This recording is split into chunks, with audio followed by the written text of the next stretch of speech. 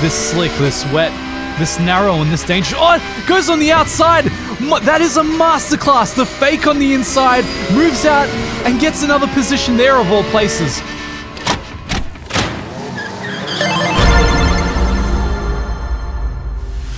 Hey, welcome back to the channel. This last weekend, we bore witness to, in my opinion, one of the most exciting N24 races we've ever seen. It was fraught with torrential rain, heavy fog, to actually being red flagged throughout the entire evening. Now, in spite of the race itself actually being cut short by more than a half, I still feel like we got the same excitement we would normally get over a 24-hour period, just condensed into more like a 9 to 10 hour stint.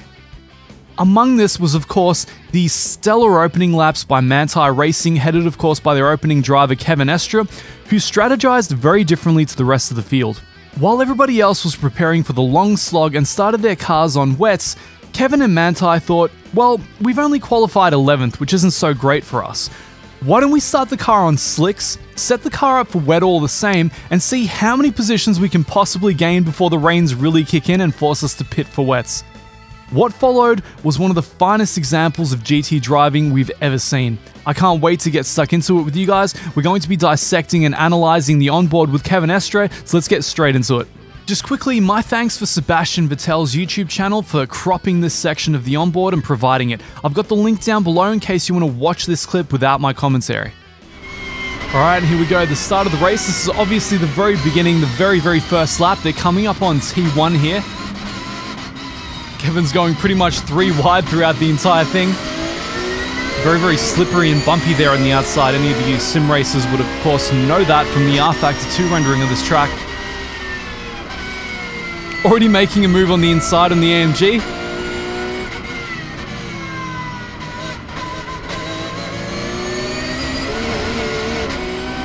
It looks like that might have been move number 1, already completed, before the big hairpin. Yep, AMG slotted in line behind him. He's got the 2 R8s out in front, and now coming up to Schumacher S's. That was move number 2. Took the R8 on the inside immediately. I mean, these guys just aren't ready for this level of move at this point in the race. Everyone's geared up for the whole endurance thing, but I think Kevin's in full attack mode. Taking the inside yet again.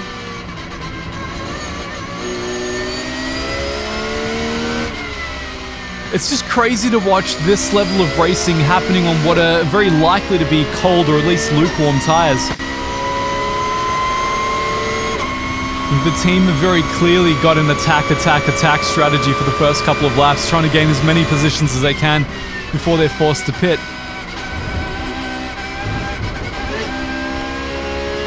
Kevin's still probing the outside.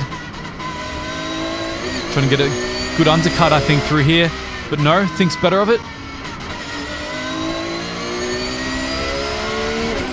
Onto the Nordschleife now for the arguably more exciting part of the track. Lets off the throttle ever so slightly, lets you know that the tires aren't 100% in it. Of course, looks like it started to rain already. So how long those slicks will hold out, nobody knows at this point. As you form the ubiquitous train through, what is this, Hutzenbach? I always forget the corner names at the Nordschleife. There's just so many of them. I think it could be forgiven. As Kevin pushes on the outside, almost gets squeezed out wide, but holds the position, somehow uses the side draft to actually make yet another overtake. Here at Flugplatz, this is insane. This is insane. It's raining, he's on slicks, and these are the moves. I think he's gonna make a pass next to the Lamborghini now. Oh my god. Just the level of the runs. He makes it look so easy, but it's anything but. The Lambo tries to hold the inside, too late on the brakes though. Kevin maintains the cojones of steel as the rain starts peltering down. Luckily the tires are still holding on somehow, though barely here through Schwedenkreuz. I was gonna say Schwedenkreuz. Whatever. I'm not German, I'm gonna butcher it anyway. Oh, pushing down into the foxhole now. You can't see anything from the spray. One of the amazing things about the Nürburgring Nordschleife that many of the drivers talk about is that you basically drive through multiple weather conditions in one lap. And that's what we're starting to see here. I think Kevin realizes he just cannot push that hard in this car right now. The entire convoy has slowed down a lot. It's still somehow mounting the inside curbs. Oh, bit of a skid on the rears. Lost a bit of traction there as the Lambo just gives up on life. Is he? Yes, Kevin blasts past on the outside along with everyone else.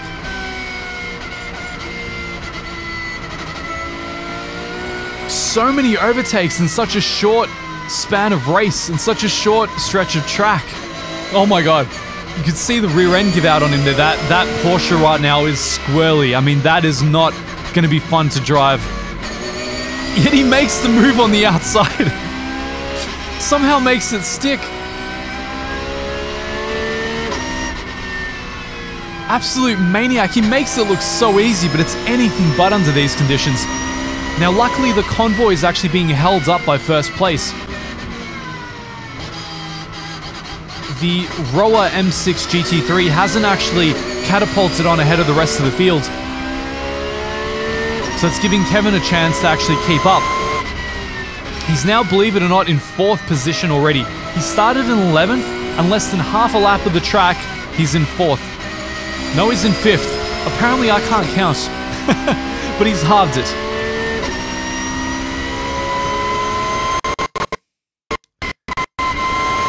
So looking down at the pink liveried AMG.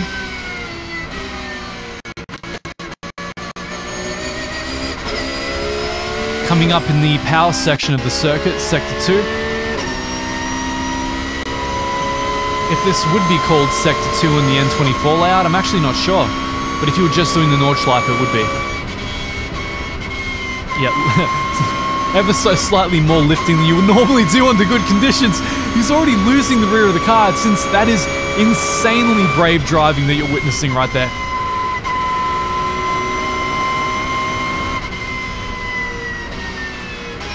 It's an absolute pleasure to watch, even just him being able to keep up and stay in the convoy in these conditions.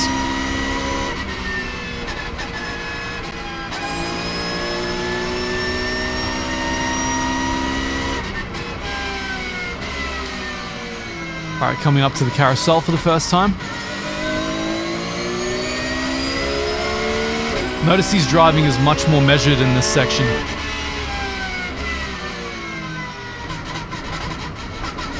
We get far less aggression, as I think he realizes these are not the conditions to be making moves in under slicks.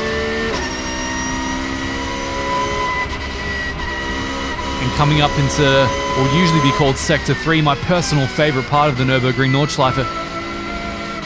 Very seldom few places to overtake here, so it would be a minor miracle if you managed to make a move here, though. I mean, anything's possible at this point. Oh my god! No, shut down. Alright, gets shut down by the AMG. Almost capitalized on that little slip. Down through Whipperman. Taking full curb all the same. Oh my god. Oh, if he was going to take the outside there. The sheer bravery in this drive. No way! No way! Uses the traffic jam to actually get past the AMG. Takes the inside, blocks him out. Gets into 4th place behind the 911. This is a masterclass in GT driving right here, guys.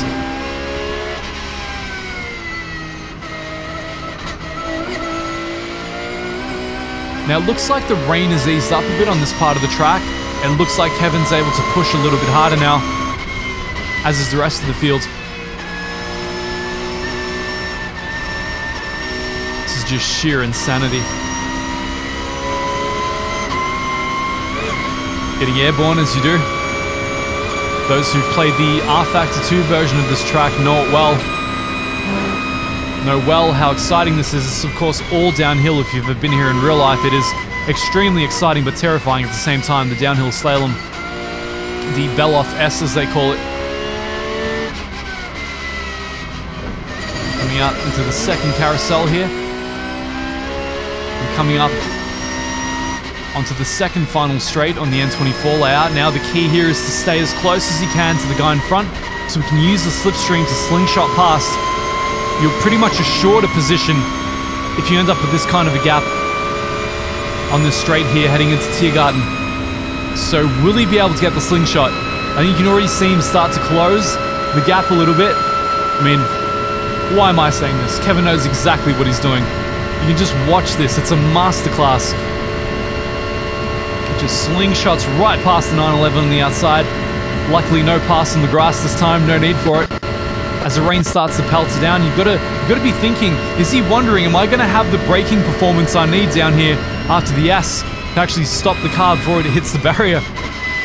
He gets on the brakes nice and early there. Full curb. No slip on the exit, very good. Already on the podium. Third place, first lap down. From 11th to 3rd in one lap of the N24 layout. This is insane. I mean, this is Sabine Schmidt's territory.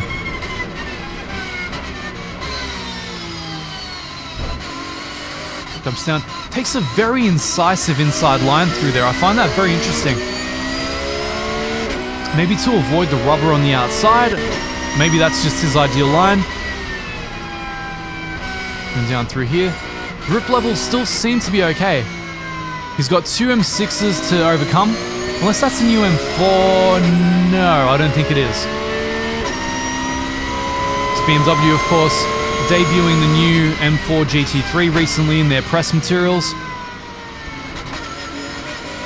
Just set to supersede the M6s.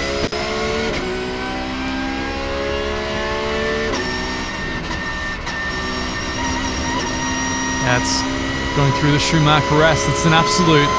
It's a nail biter. This is if you had the pleasure of watching this when it was taking place live, I mean, props to you.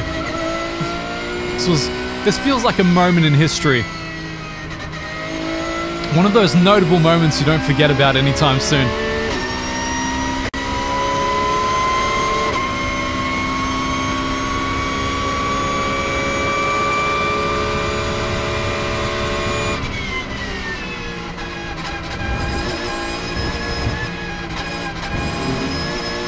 Feeling for grip with the throttle.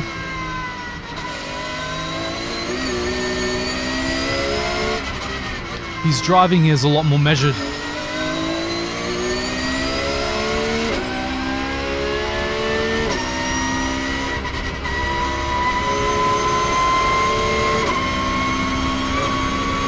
Very aggressive lines, but a lot more measured on the throttle. He really knows what the limits of the car are at any point in time. He's such a master of knowing exactly what's happening underneath those tires. And the Porsche, of course, so agile through this section of the Nordschleife because of that rear engine. Literally lifts off the throttle, the car turns for you. Something the M6s can't quite say. Far, far larger cars, harder to get around the circuit. Now just a slight lift here in Flugplatz. Yes, just kind of feeling for grip as he pushes on. Amazing the level of grip and the level of downforce these cars are able to generate. As the weather gets worse and worse here, we can see it getting progressively more overcast where they're headed. Again, one track, multiple weather conditions. You can still see Kevin's probing is forcing the M6 to take the inside line. Oh, losing the grip halfway through there. Heusinkveld is definitely not this car's favorite turn right now, as we start to lose reception as he heads towards the foxhole. It's a big dip, I guess, not much reception for the antenna. Really nice and slow through the foxhole. They're really worried about what might happen here at Adenauer Forst. The car's just slipping. It's just doing like a slow speed ballet. Oh man, he is just feathering for that grip. Nice and composed in line here, hasn't done anything crazy. I think he understands that the moment for easy moves is over. He's not going to have the convoy blocking people in for him. So he has to really start to strategize moves, especially around the circuit. This slick, this wet, this narrow, and this dangerous. Oh, it goes on the outside! That is a masterclass! The fake on the inside, moves out, and gets another position there of all places. That was an absolute masterclass of faking. Up to second position on lap 2.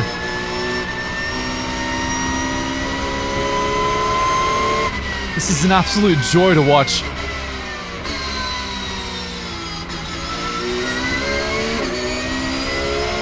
Now hunting down their main enemy, the Roller Motorsports M6.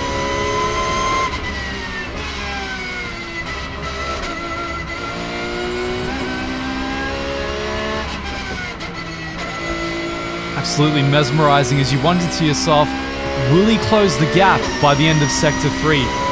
Will he manage to get that slipstream by the final straights?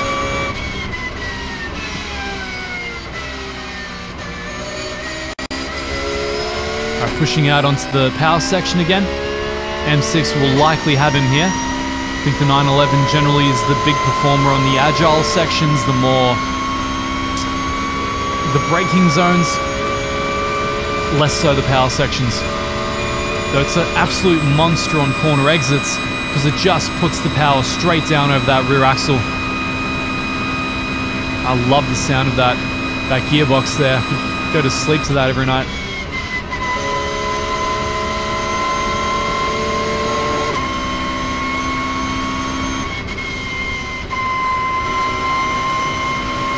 Really gives you an idea. You almost don't need to see a speedometer or the RPM. You can kind of tell just based on the sound of that gearbox.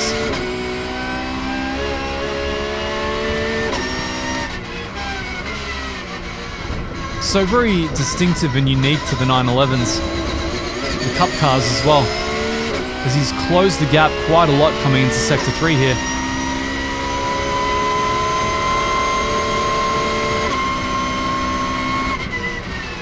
Oh, got on the brakes very early there, the M6. Oh, Kevin feeling for grip mid-corner. You can tell the car got unbalanced there. Progressively getting on the throttle. I have to say, these guys are so brave under these conditions to mount the inside curbs like that. That is just... That's just something else. The amount of confidence and faith they have in these cars, and also the amount of grip it's able to maintain under these conditions. You can still see light rain coming up on the windshield. Coming up here into YouTube corner now. Usually renowned for its poor cambering on the exit, making cars spin out, but no such woes for GT3 cars. Absolutely monsters that outside curb.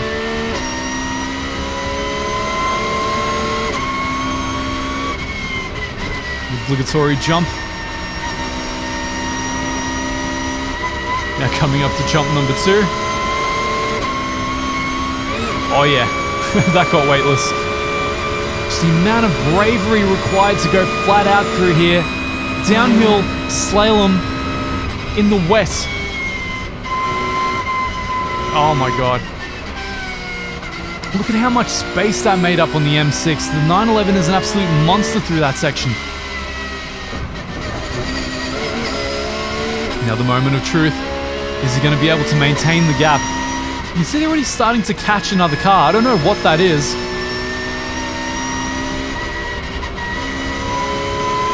Oh, he just didn't get the run on the exit. Now I think the M6 is starting to swerve to break the draft. He's trying to break the toe. Will it work? Who knows?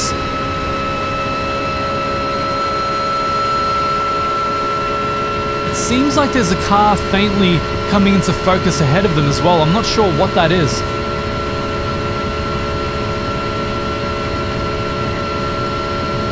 Kevin pushing on at what was likely about 270 kph is my guess. At that portion of the track, maybe 280 here. Strong, heavy. Oh my god! Swirling under the brakes. The Porsche, of course, the moment you lift off the throttle, the rear end becomes weightless. Very, very difficult to manage under braking. Kevin, of course, a master of his craft, so no problem for him, but that would have been a Code Brown moment for us mere mortals. The drone recording the footage. Oh my god, as he tries to take him on the outside around T1. No such luck. Goes for the undercut. No such luck again. Undercut number 2, no, just lost too much traction on the corner exit. You can tell that Kevin is always probing, always using the situations where the drivers ahead are least suspectful or least suspecting of him to make a move.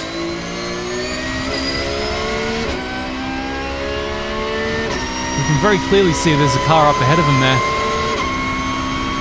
Seems to be traveling reasonably fast. It must be another GT3.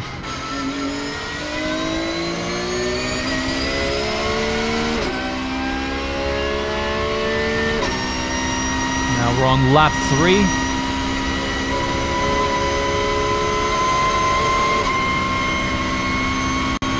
So as you can see, it's all about those diminishing returns. First couple of positions, nice and easy. Last couple, not so easy. Very familiar sensation to all you sim racers out there, I'm sure.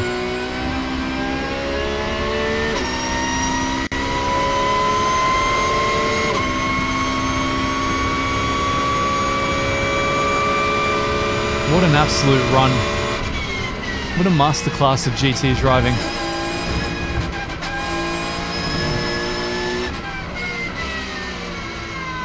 Alright, coming up onto the Nordschleife again for the third time. The Porsche is so agile, so quick through here.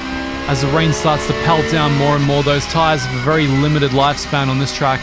I believe that's a yellow flag. Now, during the course of the race, I believe on the second or third laps, there was a Porsche that set on fire right about here at Hutzenbach, I believe. Which I believe we're going to go past now. Yes, you can see the fire extinguisher spray all underneath it. What a moment. What an action-packed race. So in the rear of the field, people are just spinning out. People are just having crashes. It's an absolute manic race, this, especially as the weather starts to get worse and worse. As those who risked slick tires start to really see the gamble not necessarily always pay off. And coming up into Flugplatz yet again. Just a slight lift, of course. And straight on the power again. That Porsche is so agile, so oversteery. Such good corner balance. He's making up the gap ever so slowly. He's well within the slipstream. You can see the conditions are just progressively getting worse every single lap.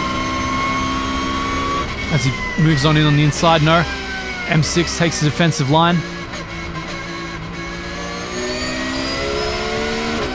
Pushes out ahead. That was probably the best exit he's had out of Schwiegenkreuz. The mandatory loss of transmission from the car there. Now they're going to feel for grip at Adenauer. Forced again, yes. Nice and slow through there. Don't want to risk anything untoward. It is, after all, intended to be a 24-hour race. For all they know, it will be. Oh, that car is just slipping and sliding all over the place. It's a nice skating rink, and he takes him on the outside. That's all it took. One little lapse of concentration at Adenauer. As he takes him, and I think we're coming up to Misha's Dacia there. Yes! Hail Misha, how's it going, bro? Guys, that was absolutely ballistic. Make sure to check out the full race highlights reel. If they upload the full race, it was absolutely mind-blowing. I enjoyed every second of this. Even towards the end, it wasn't just the restart, it wasn't just the start, it was the closing hour, it was all the strategy. What an unbelievable race. Don't you just love endurance racing? Make sure to smash that sub to stay up to date with future sim racing and real racing content, and until the next one, I'll see you guys later.